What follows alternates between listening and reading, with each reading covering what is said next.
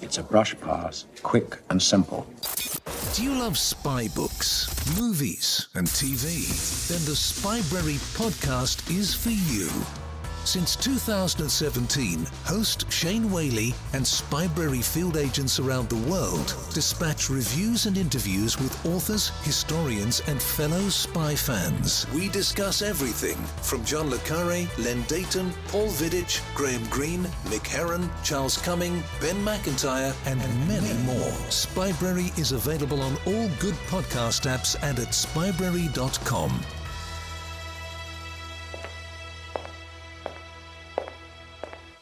You are listening to Brush Pass on Spybrary. Quick reviews sent in by spy fans for spy fans.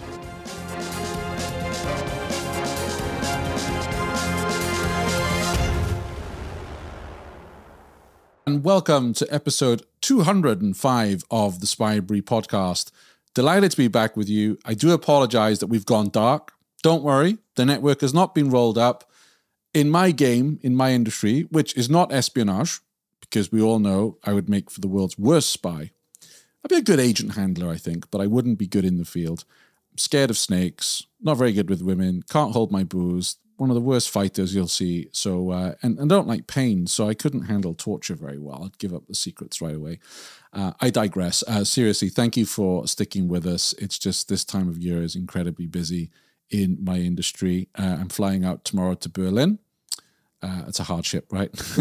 It's actually for a week of business, lots of conferences, very little time for spy stuff on this trip, but always love getting out to Berlin. And actually, I'm going to talk about a Berlin spy book shortly.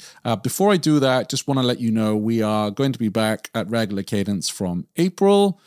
And a call out, if you want to interview an author or an intelligence expert, and I'm particularly keen to find those of you who are well up on intelligence history, espionage history. If you want to come and interview some of our non-fiction authors, then Spybrary is here for you. Don't worry about the technical stuff. We'll get you set up. Drop me a line at shane@spybrary.com. And in the meantime, don't forget, come and see us in our community. Tons of posts in there every day.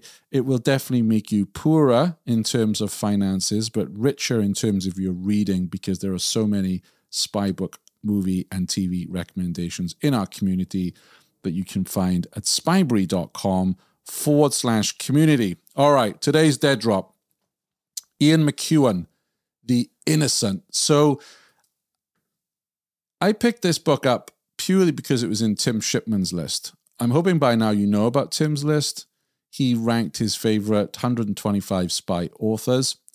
And Ian McEwan was featured in the Times in 2008 as one of the 50 greatest British writers since 1945. And the Daily Telegraph ranked him number 19 in the list of the 100 most powerful people in British culture. So where did our friend Tim score him? So he scored him 77, I beg your pardon, on the 125 list. I'm going to read out to you why. So he says, Ian McEwan is another literary novelist who has tried his hand at espionage.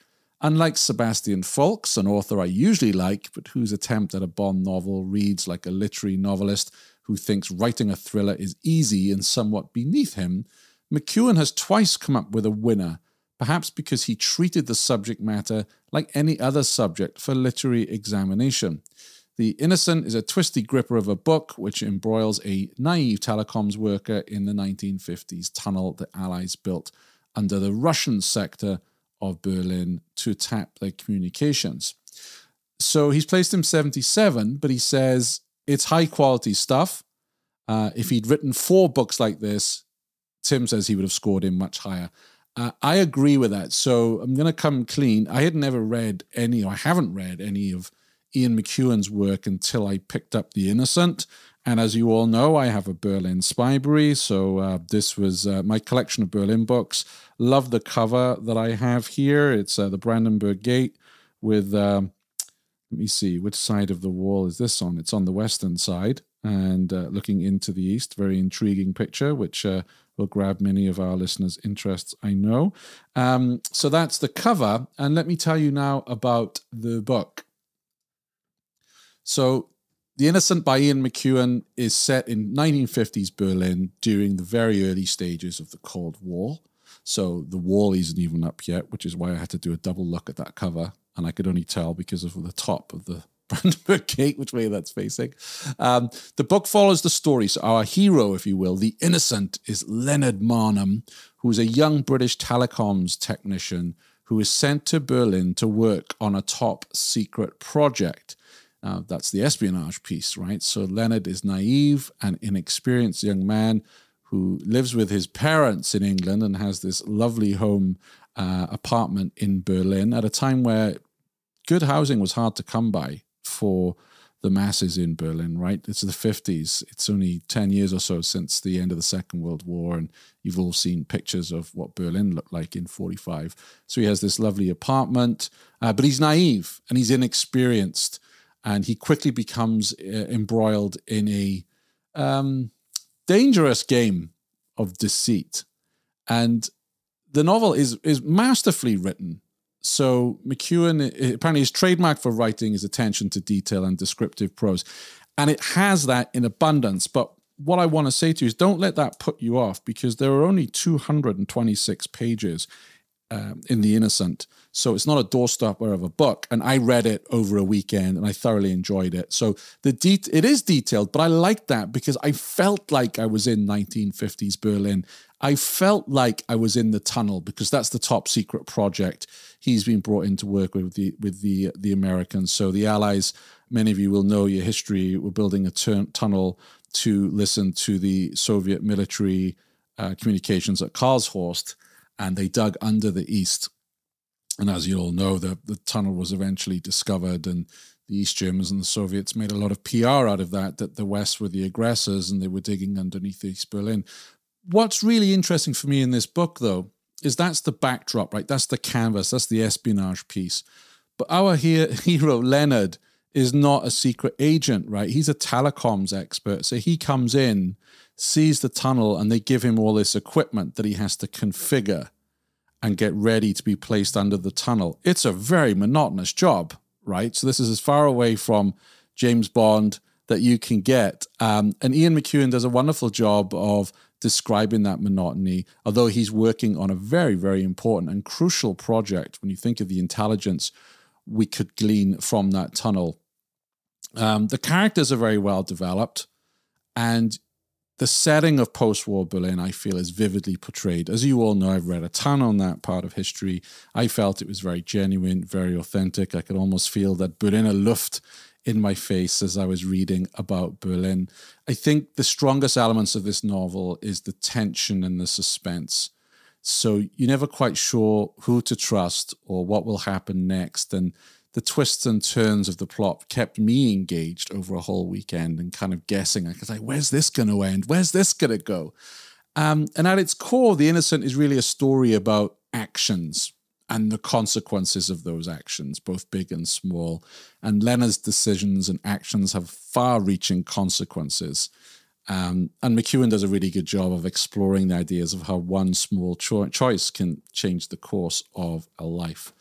In terms of the espionage, I would say that this book, everything kind of changes. The book starts out with this simple romance. So he meets his lover in a Berlin bar. She likes him because he's a virgin, not very experienced with women, and that's where the title comes from, The Innocent. It morphs from that simple kind of romance, spy, intrigue, innocent abroad, to something much more sinister and unsettling, and I'm not going to go into it. But it's not jarring. It is dramatic, but from that moment, everything changes. There's one significant event in the book and everything changes and all the relationships are remolded and remade. The book is short, as I say, and there's also a postscript at the end which describes what happens to the major characters, which I thought was really good. Some reviewers, some critics really didn't like that. I thought I would have been left hanging without that postscript, so I really did enjoy it. I think it's a gripping novel. It's a thought-provoking novel. It definitely kept me on the edge of my seat. And I really like McEwan's writing and his storytelling, and I'm keen to read more. And Tim tells us, and you can find Tim's list at spybrary.com/Tim's list. There's a second espionage novel, Sweet Tooth.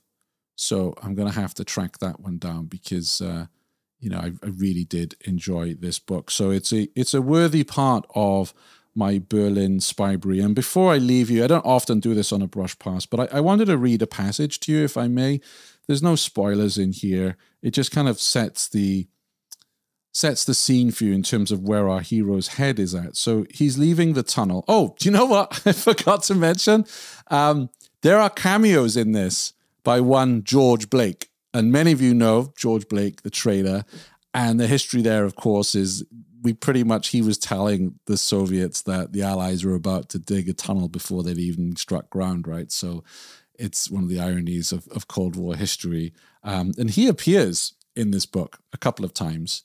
I don't want to say any more than that. I think Ian McEwan did it really well. Didn't over-egg it. I thought it worked, the cameo piece, and how he kind of falls into the story. So again, sorry, probably should have mentioned that at the start. But this is a brush pass, right? Brush pass is as if I'm in the pub telling you about the book. So it's not a full polished review. But anyway, I just want to read this passage out to you. So he's leaving work, which, as you can imagine, it's a subterranean base. He comes out. The top of the base is all disguised so the East Germans don't think anything suspicious is going on there. And it said... the road was dark, but he knew every step of the way now. His greatcoat gave poor protection against the cold. He could feel the hairs in his nostrils stiffening. When he breathed through his mouth, the air stung his chest. He could sense the frozen flat fields around him. He passed the shacks where refugees from the Democratic Republic had set up home. There were kids playing out in the dark. And as his steps rang out on the cold road, they shushed each other and waited until he had passed. Every yard away from the warehouse was a yard towards Maria. He had spoken to no one about her at work, and he could not talk to her about what he did. He was not certain whether this time spent traveling between his two secret worlds was when he was truly himself, when he was able to hold the two in balance and know them to be separate from himself, or whether this was the one time he was nothing at all, a void traveling between 2 points. Only on arrival, at this end or that, would he assume or be assigned a purpose. And then he would be himself, or one of his selves again. What he did know for sure was that these speculations would begin to fade as his train approached his Kreuzberg stop, and that as he hurried across the courtyard and took the 5 flights of stairs, 2 or even 3 at a time, they would have vanished. Great writer. Really enjoy it. Gutted that he's only written 2. Ian, if you're listening to the show, get on it. I think there's a lot more spy books to come from you. I'd love to read more. Anyway, that's my slightly longer than usual brush pass review. I hope you enjoyed it. I'd love to hear your brush pass reviews, right? As I said, this is not literary criticism. It's just you've read a book, you've met a spy fan in the pub, you're talking about it. You can drop those. Just record them on your phone. I'll do all the tech stuff on it, right? Record it on your phone, message it to me, shane@spybrary.com. Let's get the brush passes back up and running. They are some of our most popular episodes. And I'm delighted to say we are bringing back Dead Drop 5, which is our Desert Island Discs for spy books. So on that note, thank you very much for tuning in. Stay safe, stay well. If you're in the Northern Hemisphere, stay warm. Take care. Can you pull off a brush pass? Send in your review to shane@spybrary.com.